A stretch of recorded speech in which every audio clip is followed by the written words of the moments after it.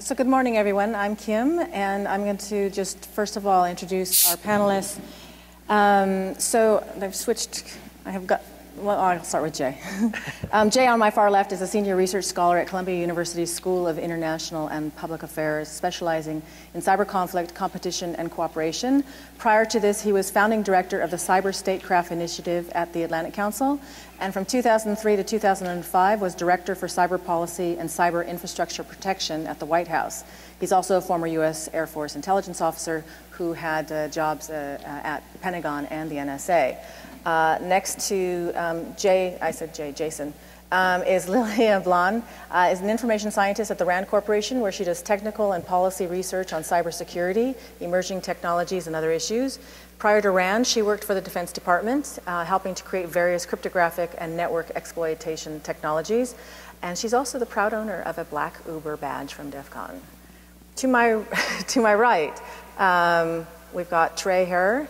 Is a postdoctoral fellow with the Belfer Center's Cybersecurity Project at the Harvard Kennedy School. He focuses on trends in nation-state malware and the underground criminal markets for malware. Previously, he worked with the Defense Department as well to develop a risk assessment methodology for InfoSec threats. And to Trey's right is Moussouris, founder and CEO of Ludus Security, which advises companies, lawmakers, governments on the benefits of hacking and security research. She's also, as you all know, an authority on vulnerability disclosure bug bounty programs, having been the driving force behind Microsoft's bug bounty programs and an instrumental partner in helping the Defense Department launch its first bug bounty program, the Hacking the Pentagon issue. She's also a visiting scholar with MIT Sloan School, doing research on vulnerability economy and the exploit market. So the format we're going to do is we're going to take care of a little definition stuff so that we're all clear on what we're talking about and why we're talking about this. Then we're going to have Trey and Lily do brief presentations on their papers, and then we'll get into the meat of that, and then we'll take your questions afterwards. So first of all, before we get started, briefly, Jay, tell us what the VEP program is for anyone in the room who doesn't know and what it does. Great, thanks. Hey, good morning. Thanks for coming.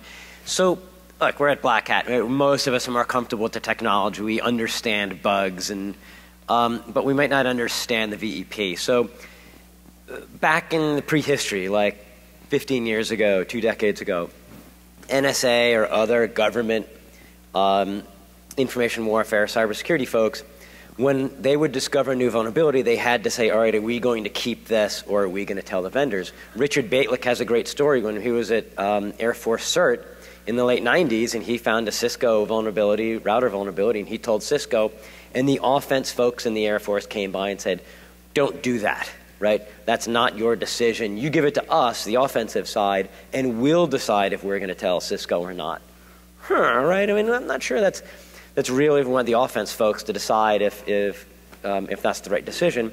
So in the government, they said, we need this process. So the director of NSA had an internal process where they would say, we'll go through, we'll figure out how bad is this bug, is this extensively used in the US infrastructure, how hard is it to try and figure out? Is it likely that a lot of people are going to figure it out? Or is it this is going to be nobody but us, nobody but the US that can figure this out?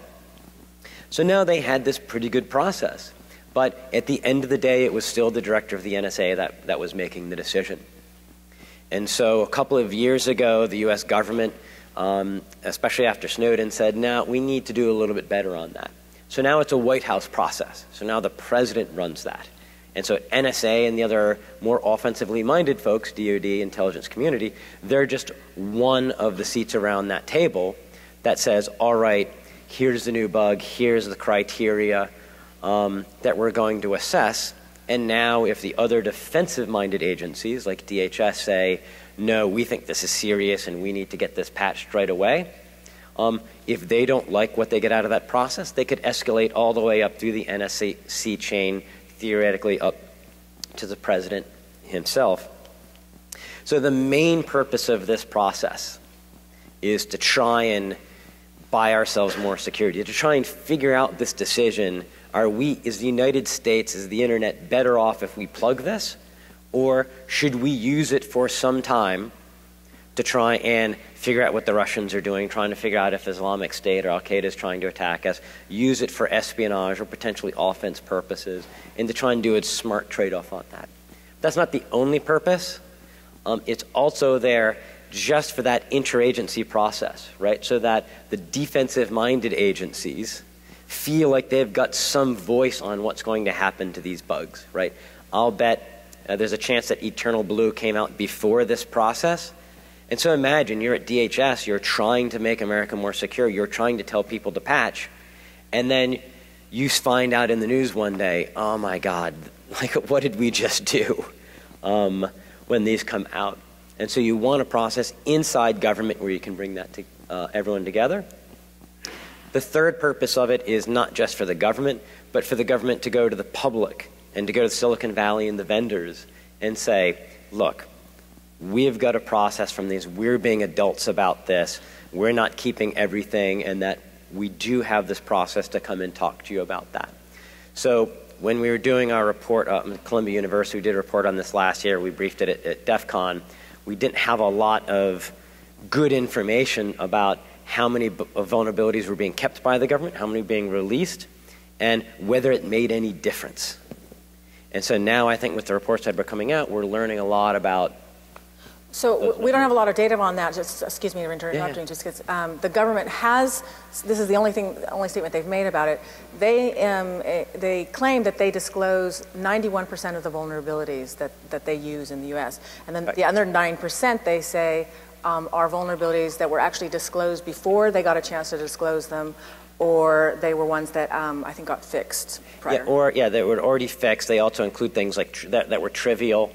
Or they don't include if it was outdated, right? I mean, so right now, if they had an awesome XP vuln, they're not going to try and talk about that because Microsoft probably isn't going to patch that. So from the government's perspective, what we're talking about when we're talking about collisions and rediscovery, they're telling us that it's a really small portion of things that they're withholding, but the rediscovery and collision rates are still important for.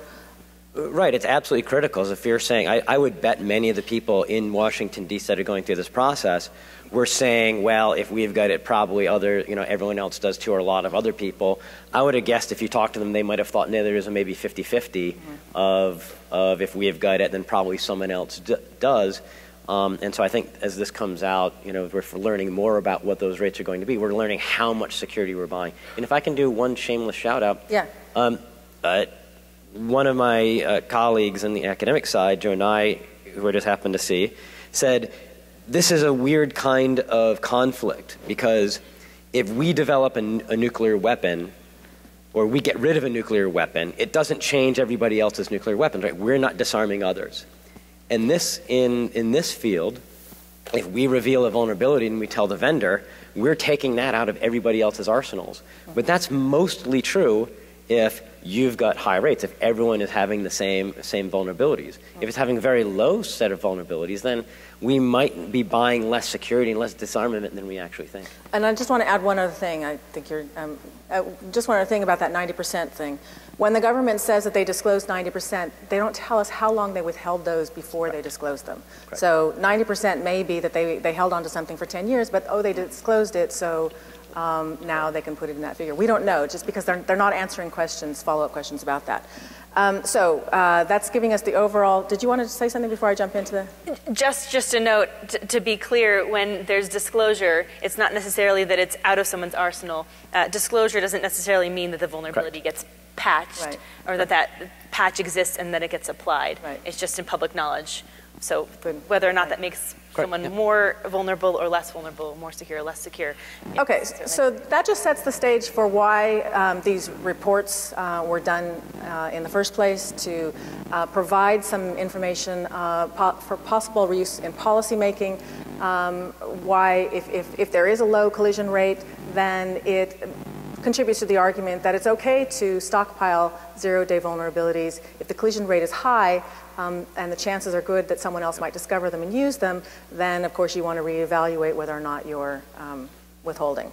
So, the two main papers that we're talking about today are the first one that we're going to discuss is Lily's paper, 0 Days thousands of nights, the life and times of zero-day vulnerabilities and their exploits. So it was done by Lily and her colleague Andy Bogart at the RAND Corporation. And this is the first publicly available research to examine a database of zero-day vulnerabilities that are still currently unknown, and I'll let her tell you where they come from, but they're still in the wild. Many of them are still in the wild and being actively exploited. So, Lily? Great, thanks. I have a few slides for this, so I'll just grab the clicker. So the motivation for this study is, as Jay has pointed out and Kim has mentioned and many of others have talked about, publicly available information about zero-day vulnerabilities is sparse. They're often shrouded in secrecy. And when questions come up about them, certainly collision rate or the percentage of vulnerabilities that get independently rediscovered and redisclosed in a given time period is something that people care about. They also care about the longevity or the lifetime of a vulnerability, as well as the life status, whether or not something is a vulnerability or not. These can help inform discussions like the VEP, but also discussions that vendors are having, discussions that pen testers and security researchers are thinking about when they're thinking about what bugs to look at. So our research, as Kim mentioned, looked at a data set of more than 200 vulnerabilities and their exploits. Our data covered more than 14 years, or a 14-year time span from 2002 to 2016. And came from a vulnerability research group which we dubbed BUSBY to protect its anonymity. Many of BUSBY's products are used by nation states. Many of BUSBY's researchers have worked for nation states. So we considered this data set to be comparable to the capabilities and skill level of a nation state or a government. And the data set that we had information about things like the vulnerability class, source code type, exploit class type, vendor, who the exploit developer was, and then when they found the particular vulnerability. When we think about the various who searches for vulnerabilities, we broke it up into two different groups: those who search for vulnerabilities to make them public knowledge, those who search for vulnerabilities to make them for private use. And you can break up those for private use into blue and red. A lot of the bugs that get found for public disclosure might be kind of those that are in, those that bug hunters look for, those that are in bug bounties. That's kind of the green circle there. Those who look for vulnerabilities for private use, we broke them up into blue and red, where blue would be the in the sense of governments or the nation states. So it would be us and our allies, where red are the opponents or the adversaries of blue. So this is not red team, blue team penetration testing. This is from a government, nation state point of view, military point of view, red and blue. What Jay was alluding to, and what Kim has mentioned as well, is what this purple overlap is. This is really where the VEP thinks about. How much overlap, or what are the characteristics of the vulnerabilities in this purple overlap, how much overlap there is. If there's a lot of overlap, then the opponents, the adversaries, blue and red, are finding the same bugs. If there's little, then they're finding different bugs. So this is really what we want to know. Now, I had data, the data that we had, the BUSBY data, was a proxy for blue. I didn't have access to data for red. If you have access to data for red, I'd love to talk to you, then I can help refine our research. So what we did in our study was to look at the public-private overlap, or the private-public overlap between blue and then green. And specifically, we looked at life status, longevity, and collision rate. What we found is that there's granularity to calling a vulnerability. It's misleading to call a vulnerability either known or unknown, zero-day or non-zero-day. We found several different categories. We called them alive, living, immortal, dead, zombie, and several more. I have the link to the report down at the bottom. The next thing we looked at was the life status, or the longevity, the lifetime of a vulnerability. How long will it remain privately known before it becomes publicly disclosed? And what we found in our data set is that our data lived for the average lifetime of a zero-day vulnerability and its exploit lived for 6.9 years before it had been disclosed. This gets us to the title of our report, because 6.9 years is also 2,521 days or nights, so 0 days and thousands of nights. Then the third thing we looked at was, given the knowledge of a group of vulnerabilities, what percentage of those get independently rediscovered and publicly disclosed in a given time period. If that time interval evaluated is a year time period, then that collision rate, the percentage that gets independently rediscovered and disclosed, is 5.7%. As our findings relate to, so our findings can help inform those in offense, those in defense. It can also help inform those that are in this, that are thinking about the government retention versus disclosure discussions. And we're not trying to tell you what the answer is, but we simply see that our data can help inform these discussions, can help inform both those who are pro-retention, those who are pro-disclosure. What we see in our findings is that in our data set, this data set that is a proxy for what a nation state or sophisticated private use group might have, the long average lifetimes and relatively low collision rates might indicate that vulnerabilities are dense, which means another vulnerability can often be found, or vulnerabilities are hard to find, and these two things are not necessarily mutually exclusive. That said, those could make the argument for pro-disclosure that since the collision rate is non-zero, that there's a probability, no matter how small, that someone else, especially an adversary, might find the same vulnerability, would help support the argument to disclose that bug. Of course, hoping that the disclosure would also be combined with a patch release and that patch applied. That's a very, very brief overview of our study. I welcome you to check it out at that link. And just to underscore that, thank you for correcting me. I had said that these are vulnerabilities that are currently being exploited in the wild. These were defensive, not offensive. No. Okay, did I misunderstand the blue and the red? Yes, so our data set it's not blue defense, red offense. This is blue, US and its allies. One could make the analogy. Okay. US and its allies, red could be an adversarial country. Okay. So this is what could be used offensively by a nation state. Okay, great. Okay, so now we're going to switch over to Trey's study, which came out, was it 2 weeks ago or a week? Last week. Last week. Taking stock, estimating vulnerability rediscovery was done by Trey and Bruce Schneier and Christopher Morris. This uses a much larger data set, but it involves currently disclosed vulnerabilities, primarily submitted to bug bounty programs. And it also involves data from, for example, as Google's Chromium's fuzzing project. So, Trey? Great. So thanks again, everybody, for coming, and for those of you for whom this is the first post-hangover panel, welcome. What we were trying to address is a sort of recurring question. We've had this debate about how often two different people find the same vulnerability for an extended period of time. And most of the time when you get into this debate, it involves napkins and sort of scribbled calculations and very anecdotal discussion and evidence and data. The problem with that, obviously, is that this has a significant impact on the policy debate around government disclosure, but also on the way companies run bug bounty programs and the way that they prioritize patching.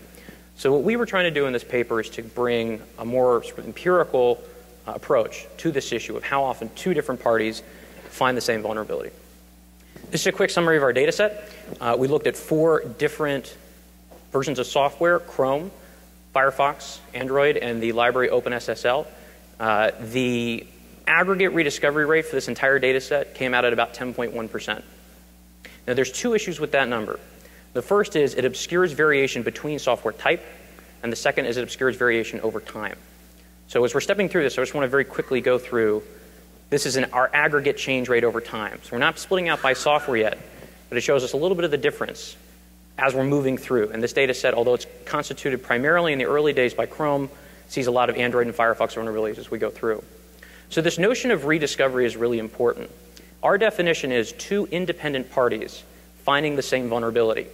We don't make any assumptions about who those parties are, their skill set, their resources, their motivations, why they might be doing this discovery, or how well or how long they might be doing it, which is really important, because that's something that's come up. And part of this discussion is about what are we actually talking about. For our purposes, rediscovery is 2 independent parties and stops there. So previous estimates using data had come to between 1 and 6%. The keystone study for this is a piece of work that was done by a researcher at Cambridge, Andy Osment, who formerly of DHS, now at Goldman Sachs, had reviewed some data from Microsoft between 2003 and 2005, looking to see how often they credited more than one person on their disclosures. Found that that rate hovered about 4 to 6%. Using this data, what we found is that the rediscovery rate is a little bit higher, actually between 10 to 15%.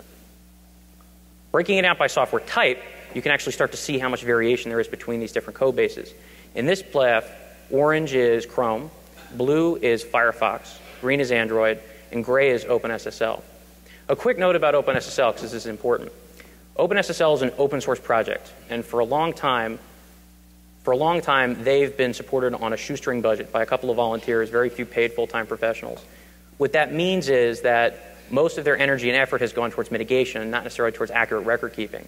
So one of the problems that we had in trying to parse what data we were able to get from OpenSSL is how accurate they were about recording when disclosures came in from multiple people. Right? At the core, once a bug has been disclosed, you can begin to mitigate it. The second disclosure, the third disclosure, the fourth disclosure don't really change the underlying response process on the part of those securing the software itself. So there's often not an incentive to accurately categorize those second, third, and fourth disclosures. As an example, the OpenSSL data that's available on the web has a record for the disclosure of heartbleed, which most of you probably have heard of. What's missing, though, is that there was 2 disclosures. So heartbleed was discovered within a few days by both Neil Mehta of Google and the company Codenomicon. Only Neil Mehta is credited on the database. So we wanted to include OpenSSL to try and show some diversity in this, but we're a little bit suspect with that record keeping, so we have some limitations there. So a couple of quick takeaways. First, the rate of rediscovery has an impact on the policy process. Bugs that I hold secret, presuming their secrecy, are ones that I could use for some period of time in an operational way. The challenge is if those bugs are rediscovered by another party, I, in this case the US government, haven't given the vendor an opportunity to create a patch for that software. Now Lillian and others are going to make a very good point, which is disclosure does not equal patch, and patch being available certainly does not equal patch applied. But these are very separate parts of the process. VEP is a very small part of the overall software security discussion and focus just on this critical oversight function related to how governments disclose vulnerabilities. So this rediscovery rate tells us what's the likelihood that this stock that I have around, that I have actually available to me, are likely to be discovered by another party while I'm still using them and keeping them secret. There are 2 other implications here as well, because we're not just looking at VEP. The second is looking at how product churn in the malware markets. So what this is the notion that a vulnerability, once it's expired, has declining use for different types of criminal actors. So you can actually use a rediscovery rate to try and generate a stock renewal rate in looking at these different products. How often is an exploit kit, for example, going to have to renew the exploits that are embedded in it? The third is patch prioritization and informing bug bounty programs. Essentially, how am I paying for bugs that I think are likely to be discovered by multiple parties as opposed by one that's unlikely to be found by all but that one very talented researcher? In terms of patch prioritization, if a bug has a high rediscovery rate, I should be pushing that up the ladder in prioritization because the chance that I've been given it through a patch with the vendor means that it's also likely to be found by many other parties. Whereas if that's lower, I could possibly push that down the rate. So these are a couple of quick implications to the research, but I think we want to get into the discussion, so I'll let it there. Thanks. And Katie, you guys, you presented a paper 2 years ago at RSA looking at some of the same kind of things. You used a different methodology for your study. So what was the methodology that you used and why did you choose that?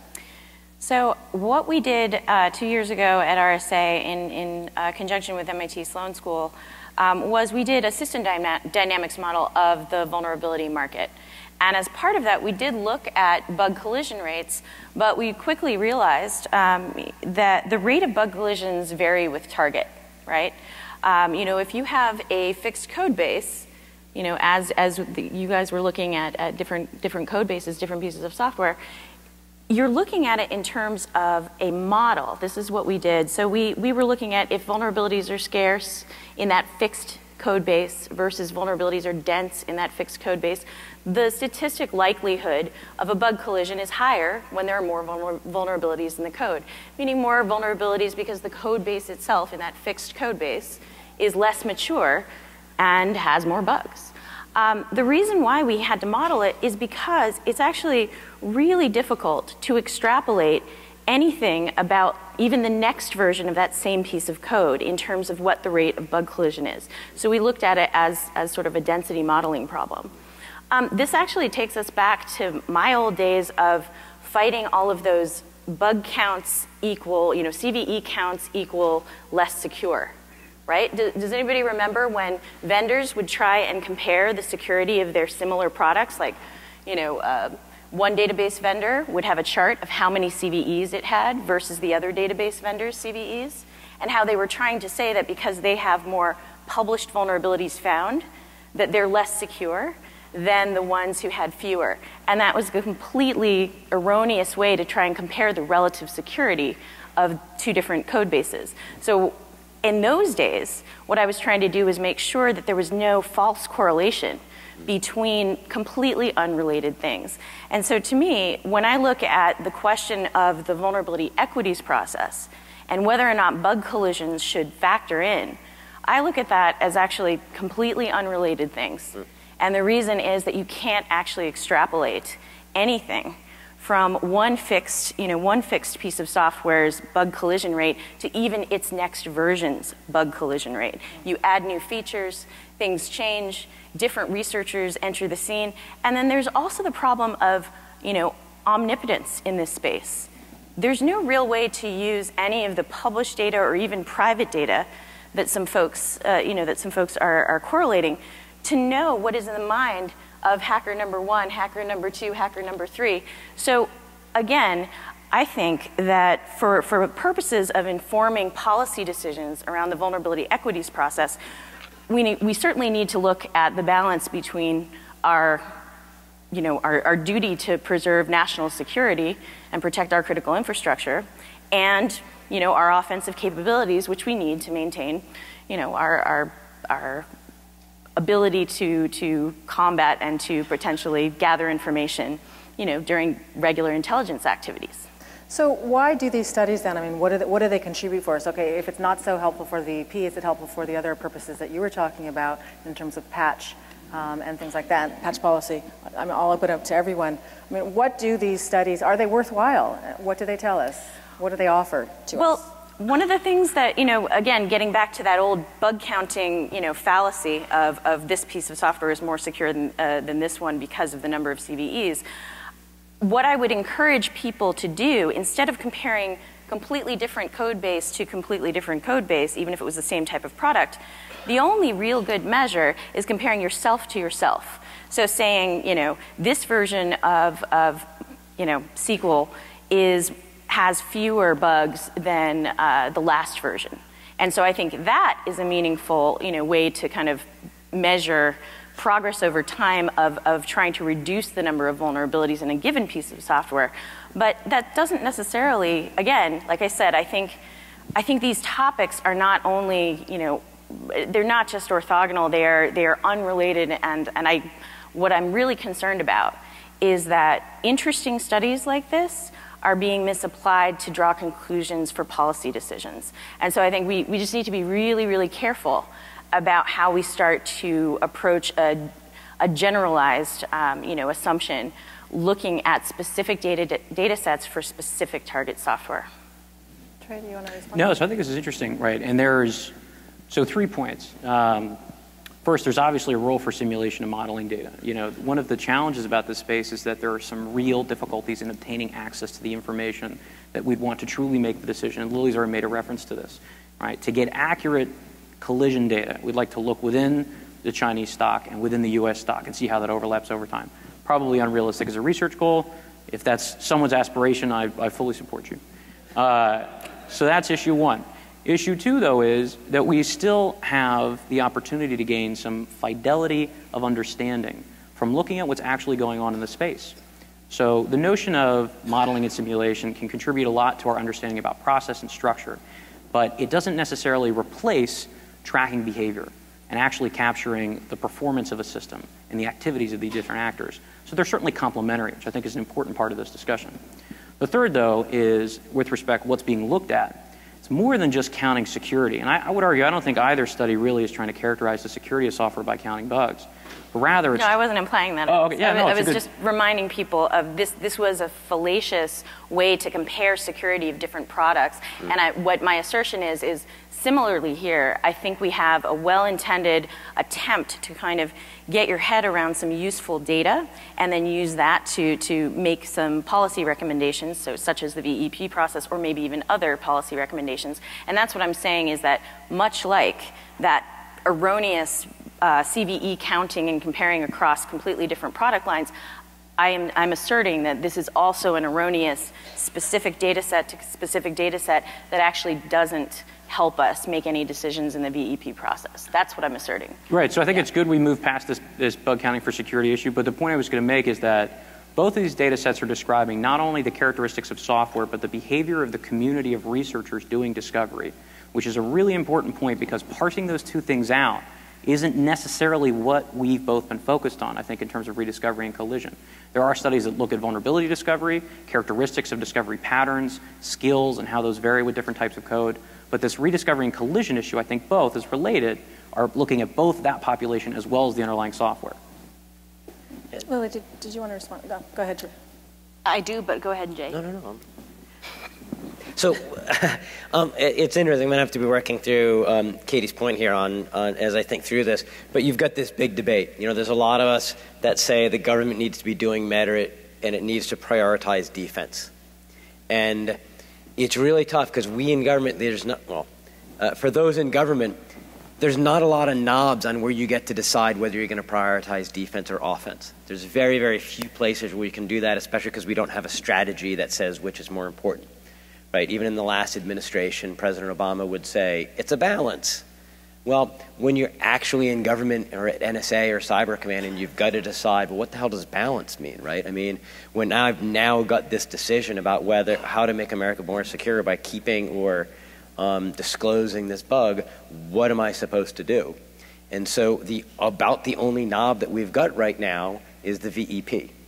So I think there's a lot of us that are saying, well, are we doing this too defensive, too offensively, or about right? And one of the major conversations for those of us that really push defense, myself, Robert Kanaki, and others, we like the VEP and we say, let's do it more and let's do it better. There's a really strong counter argument by Matt Tate, Dave Vitale, and others that say that's stupid because out of this VEP you get so little value from each new bug that the amount of time you're spending on this is just a waste and it's a dumb idea to begin with. So we're really desperate for these things like the collision rate, like what Lily had said earlier about are bugs dense or are they sparse, because that helps us figure out are we actually buying down our risk with all of this that we can do. And I just hope that we start getting other dials, other knobs that we can turn because we're making way too much over VEP. It's more important than it really is because it's the only knob we've got. So Dick, can I address that point? You want more knobs, more dials you can turn. That was the point of our doing the system dynamics modeling a couple of years ago, because this is systems level thinking here. These are things that trying to play whack-a-bug on a very dense code base is not going to be the best lever. So the whole vulnerability sparse and dense conversation, how many of you remember where that actually originated from? Dan Geer giving a keynote in 2013.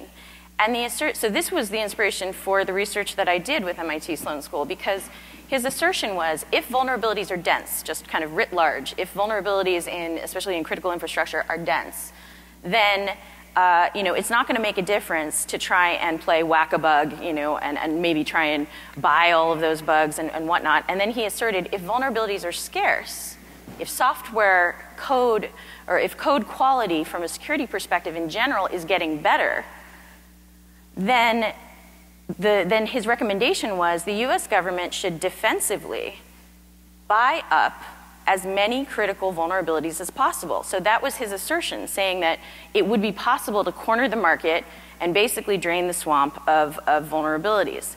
So that was where that originally came from. And so we sought to address the question, what is the most effective lever in the overall system? And that's why, a lot of this work, we're looking at it as very dynamic, and that's essentially why we chose this modeling approach. Are you taking one bug out of 100 or one out of 1,000,000, and you should have very right? Is it statistically significant? Will it make a difference? But yeah, I mean that's the whole thing.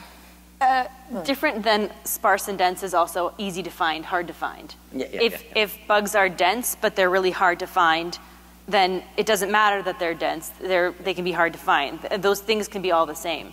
In terms of the various studies, we all have different approaches. If you're interested in looking at it from a heuristic point of view, a theoretical modeling and simulation point of view, there's great information on that, great information on vulnerabilities. If you're interested in the world of what bug bounties are finding, what bug hunters are finding and being disclosed to vendors, then certainly that's where Trey's research can help inform.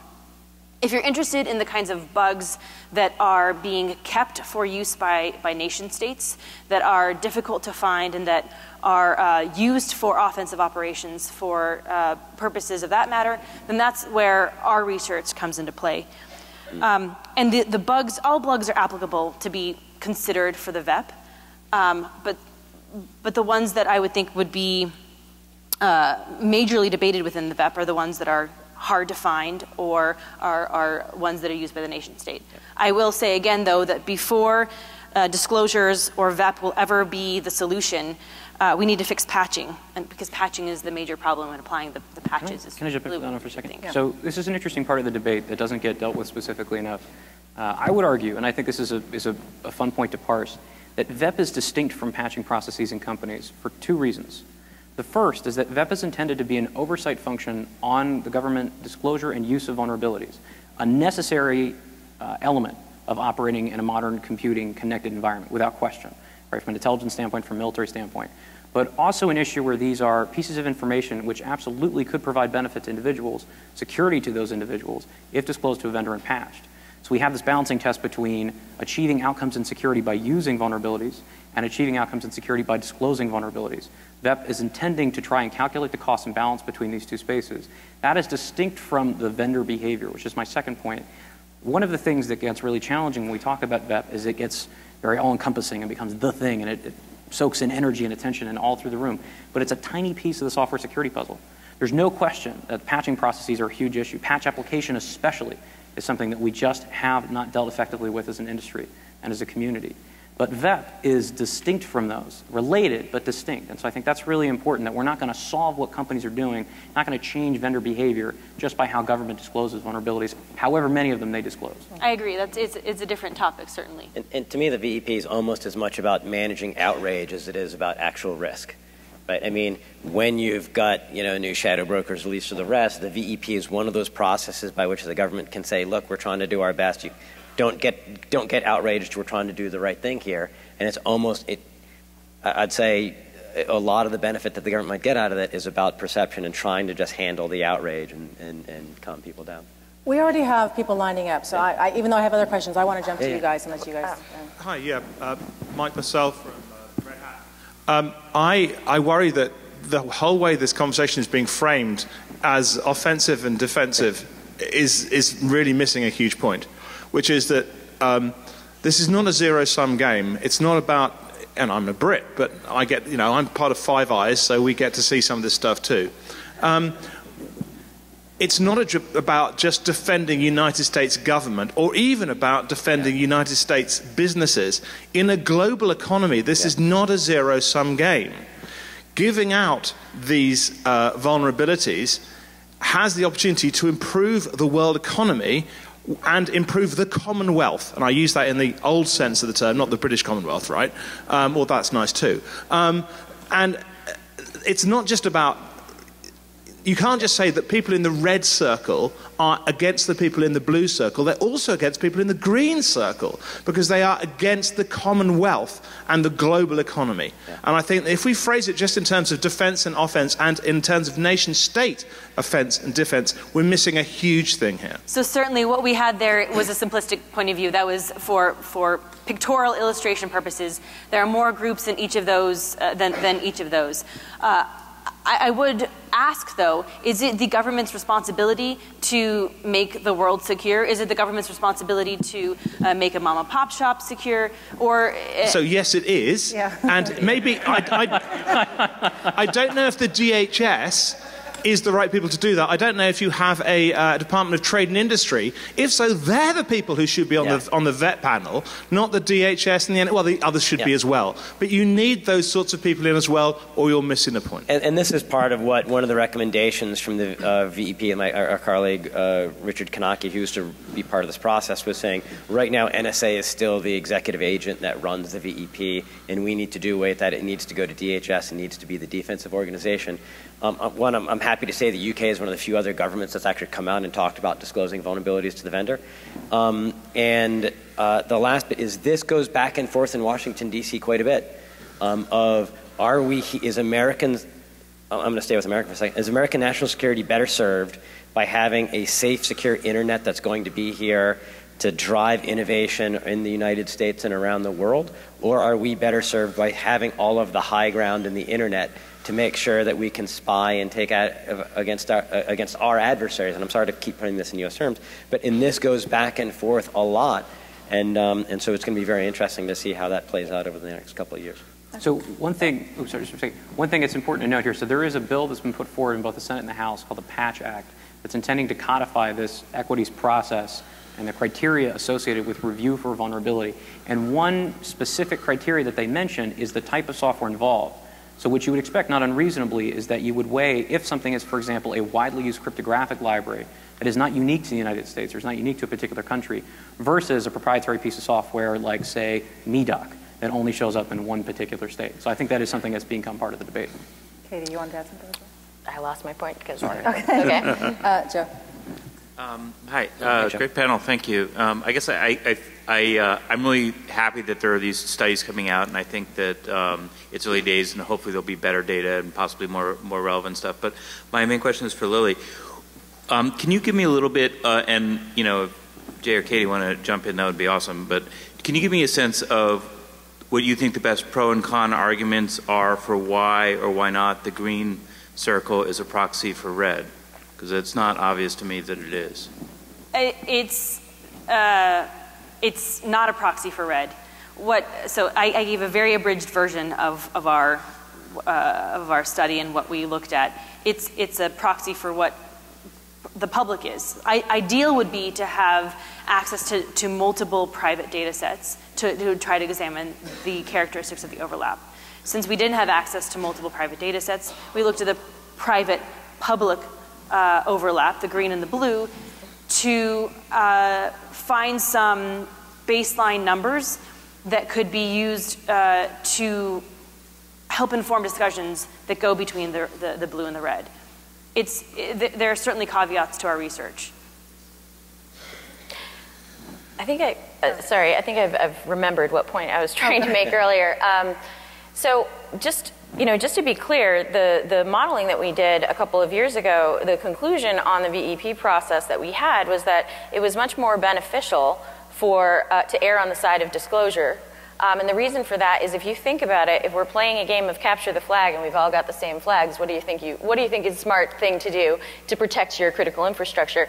And in terms of preserving your offensive capabilities, do you actually need 0 days to achieve most of your goals? And the answer is a resounding no, and we definitely see that mirrored in general, exploitation of software that we see in the world. 0-day exploitation is at that tippity top of the pyramid. If any of you saw Alex's opening keynote, the major, source of actual harm in the internet ecosystem is this broad base of feature abuse.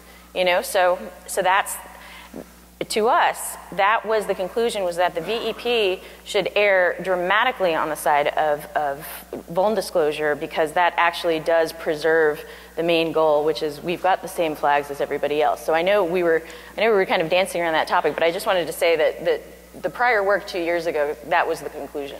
Joe, I'll continue with that, actually, just to continue with what I had been saying. While it's not necessarily a proxy for red and blue, what we had was a data set of blue. Up until now, there's not been any publicly available information about what might be a proxy for what a nation state has.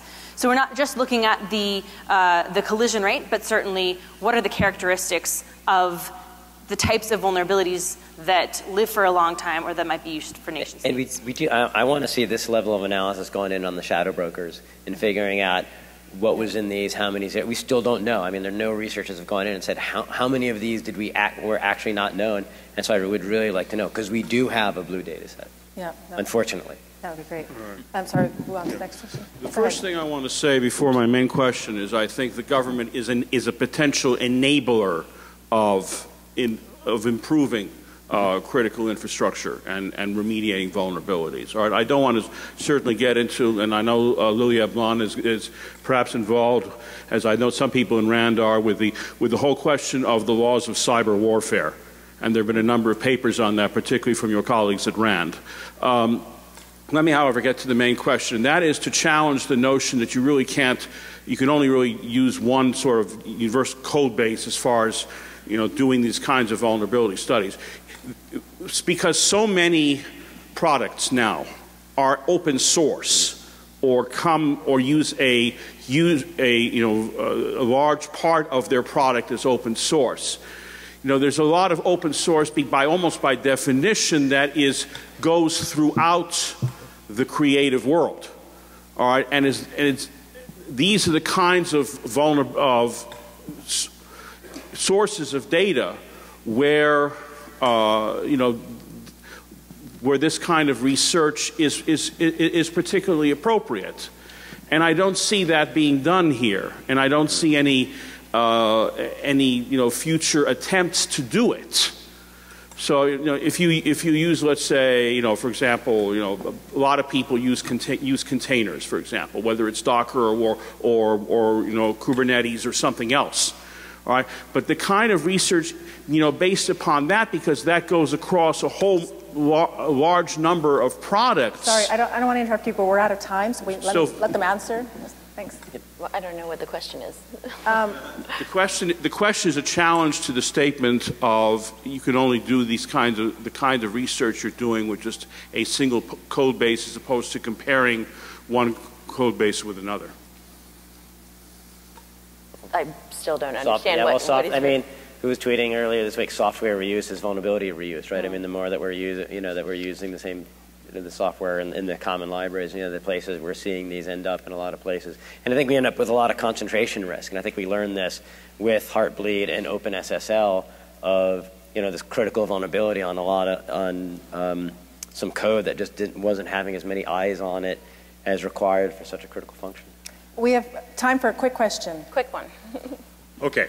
So quickly, sorry. We've discussed a lot about the density bugs and vulnerability disclosure, but there's a problem with the fact that a number of bugs out there can simply not be patched. And how do we address the disclosure of those things, and how do we factor in the impact of those? And also, in addition, even when we disclose vulnerabilities, we have such a long cycle for those bugs to be patched, and in some cases there are people that don't even know that they have those bugs on their systems and they don't patch them. So how does that factor in it?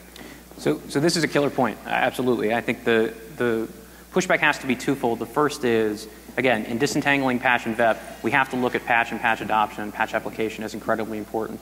The time delay associated with how often individuals and organizations have to wait for a second vendor to validate, for example, an operating system patch before it can be applied is a tremendous burden on that security process. There is some work that's been done with this. I would encourage you to poke around the Belfer website. I think there's a couple of pieces that address this.